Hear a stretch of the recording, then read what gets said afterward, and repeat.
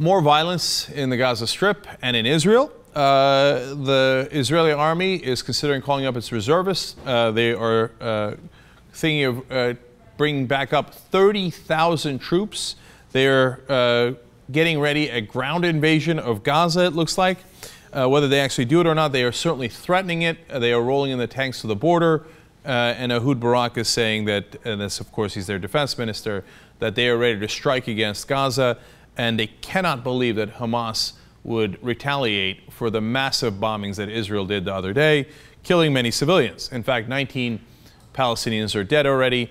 We already told you yesterday that a couple of kids under 5 had been killed, and an 11-month-old had also been killed. We're going to show you video of his father in just a second.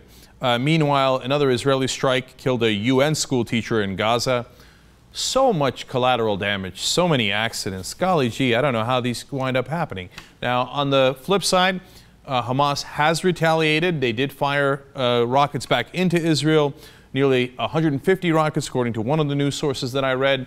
And some came near Tel Aviv. They did not hit Tel Aviv. They hit an area called Rishon LeZion. I'm positive I'm saying that wrong. That's in the southern outskirts of Tel Aviv. Some fell into the sea.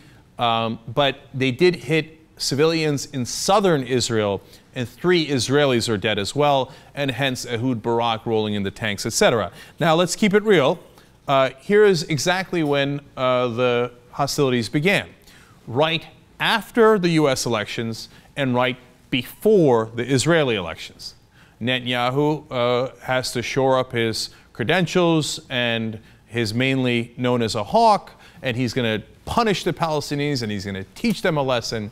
Conveniently, the first shooting was on November 8th, 2 days after the American elections. And they had a 12-year-old boy who was killed by an Israeli bullet while he was playing soccer. And that was right after a lull of 2 weeks where there was no violence.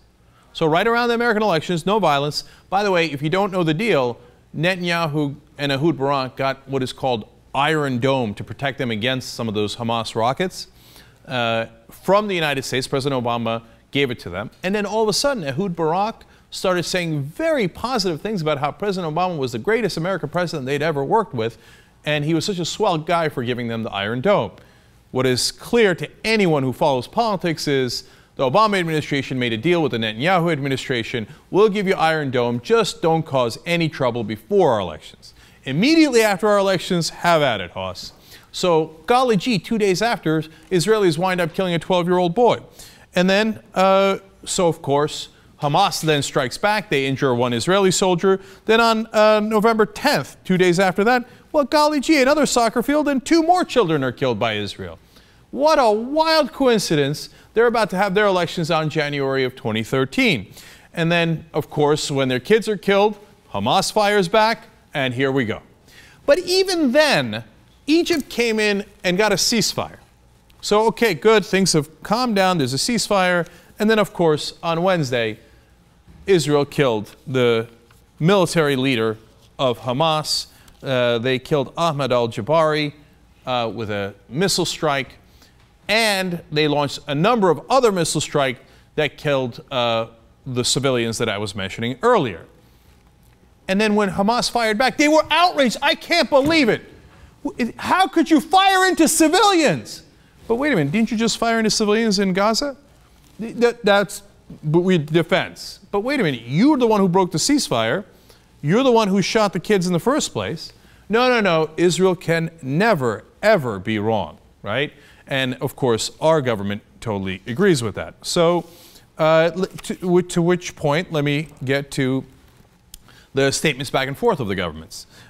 Senior official of Israel makes it at least clear. He says, we're not talking about a ceasefire. It's not on the agenda. Really? Huh.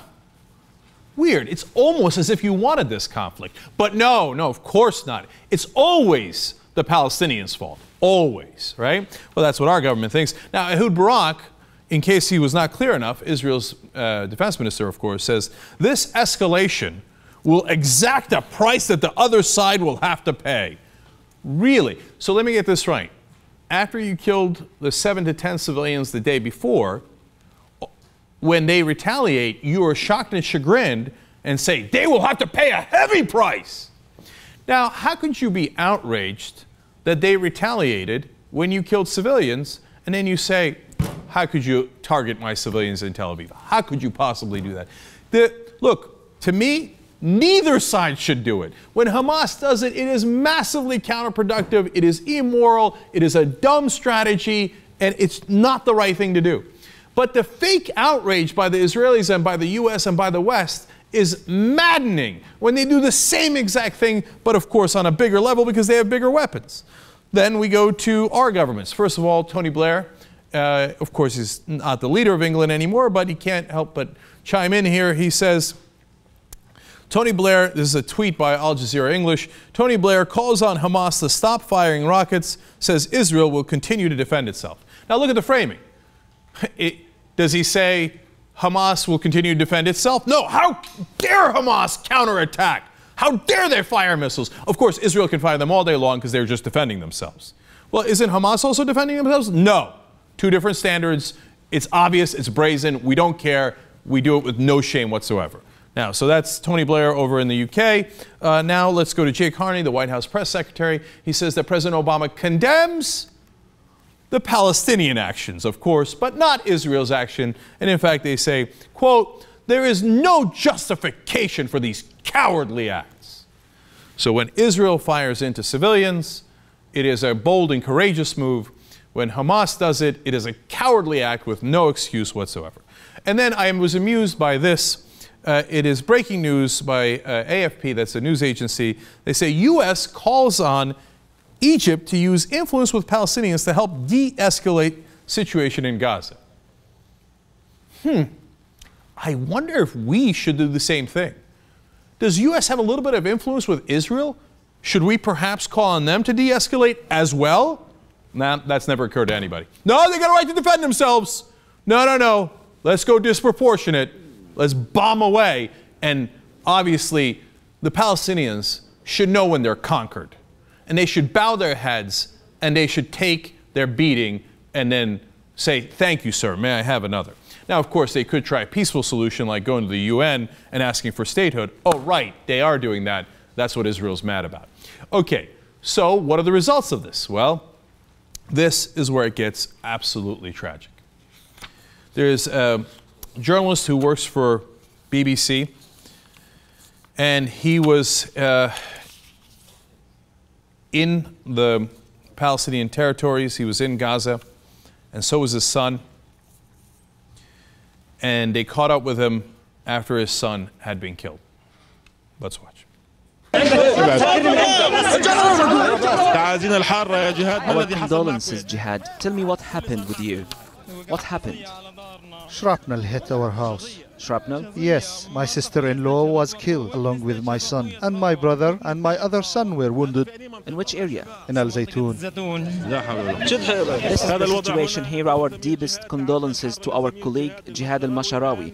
Now Jihad is announcing the death of his son and sister-in-law. Our condolences go out to him from all the BBC World Services staff and BBC Arabic.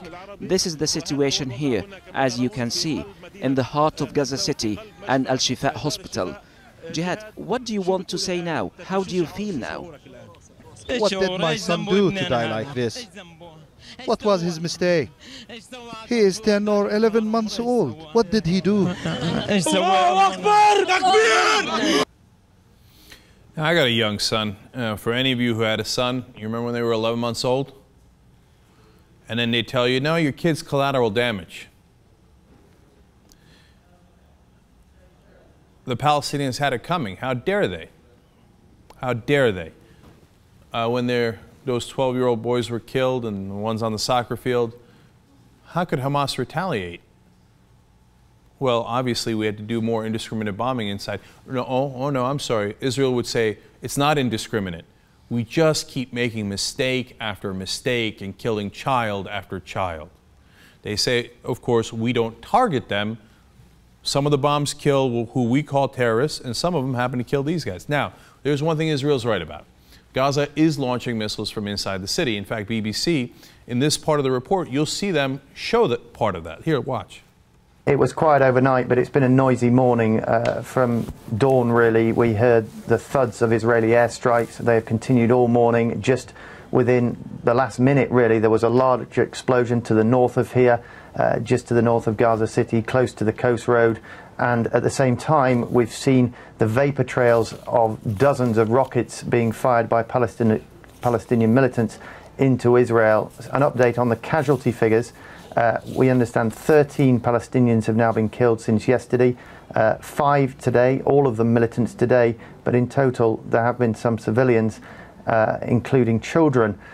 Look, our job is to bring you the facts. So you see there that from that footage, it appears that Hamas is firing from within city, obviously Gaza, right? And so Israel says, well, I got to fire back at that place. Now, my guess is Hamas would say, well, what did you want me to do? Go in the middle of the desert and say, here I am, I'm going to fire from here.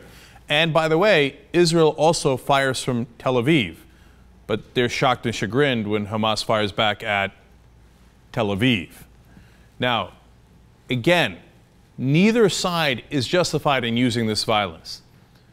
There is a pathway to a two-state solution. One of the pathways is you go through the United Nations and you say, hey, Palestine deserves to be a state. That doesn't even mean that you set the borders. Israel's excuse is, we need negotiations. I can't have them unilaterally setting my borders. By the way, at the same time, Israel is building a gigantic wall that unilaterally sets the borders. And what negotiations? What negotiations? What could the Palestinians give you that Israel would actually say yes at this point? Now, look, there are legitimate arguments to be made. Oh, back in 2008, there was this proposal, and back, when Rabin was alive, there was a real proposal, and that's true, and he got assassinated for it, etc. But over the last 3 years, since Netanyahu's been in charge, you know what they're doing? They did it again earlier this week. On Tuesday, they said, oh yeah, we're going to build 1,200 new homes, settlements in the West Bank.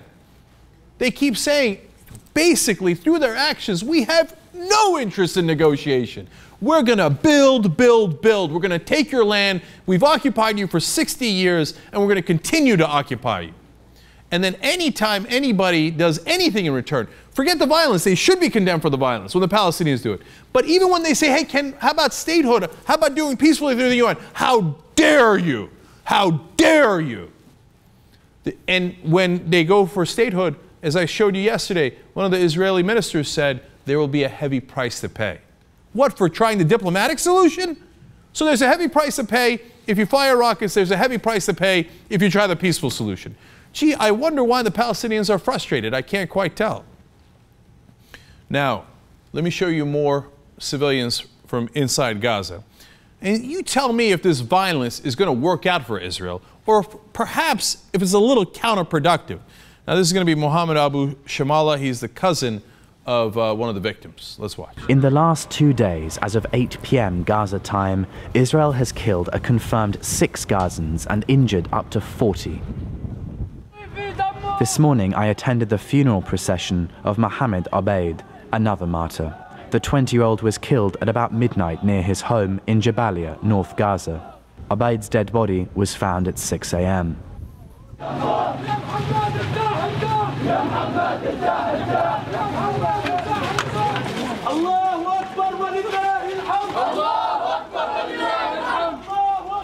Mohammed Abu Shamala was Obaid's cousin. Our message for the enemy is that the parents are happy to sacrifice their children as martyrs. We offer more pride, dignity and solidarity to the parents and families of those injured and martyred. This is the reality of the Palestinian people. The more martyrs we give to our cause, the more we believe and stand by our cause and its resistance. They keep on killing, injuring and destroying our Palestinian people. It is our right and our duty as Palestinians to fight for our rights and to defend ourselves. I went to the mortuary at Shifa Hospital in Gaza City.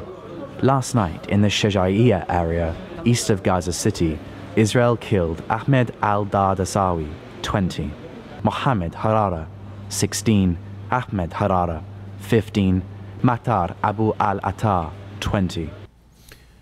What would you do if they killed your cousin? What would you do if they killed your son? Would you be restrained? I'm asking a serious question. I'm not condoning violence on either side. I'm asking you a question. What would you do? If they killed your 15-year-old son or 16-year-old son, my guess is, like the man they interviewed there, you would be motivated to keep fighting. Anybody can see that. And the reality is that the right-wing government of Israel wants that. They want to fight. They win, the right-wingers win, when there's more war. They're not the pro-peace party. They're the party that wins during war. And right before an election, lo and behold, you agitate Palestinians into more conflict. And you say, oh my God, we're in a national emergency. I have to call up 30,000 troops and roll into Gaza. Pretty convenient. Let me show you one last victim here. He's a family member of one of the victims. His name is Abu Usama. And the guy doing the reporting, by the way, is Harry Fear. He's in the Gaza Strip. This was from earlier today. Honestly, what happened last night was a massacre in every sense of the word. The shelling targeted those civilians, young people and parents who had rushed to the site of the first shelling, who were going to save those who were assumed injured, and they instead were attacked by a second Israeli enemy missile. The Israelis profited from this gathering of young men, women and children, targeting randomly. 4 of them were killed and over 30 injured. The Israeli shelling didn't target a military site, they targeted civilians, just random shelling that was aimed to maximize Palestinian civilian loss and to stop the resistance. But what we have experienced, no matter how much we sacrifice, no matter how many martyrs we lose, this is our just fight to regain our land and our rights. This will not terrorize us even if we lose more martyrs. No matter how many are injured, we will not give up. We will fight blood with blood. Martyrs will follow martyrs, and we will fight until our land is ours again. If you support the right-wing government of Israel, you are doing Israel no favors whatsoever. Do those folks look like they're interested in peace after you kill their family members? And by the way, that question I asked you, Israel has an answer for it. What would you do if your family members were killed or bombed? Well, Israel says we would do massive, disproportionate bombing and violence. That is exactly what they're doing. So, a little ironic when they say, how dare the Palestinians do bombing and violence when their own are killed. This is going to keep going round and round and round until the Israelis and the Palestinians elect leadership that are actually interested in peace instead of right-wing warmongers like Netanyahu.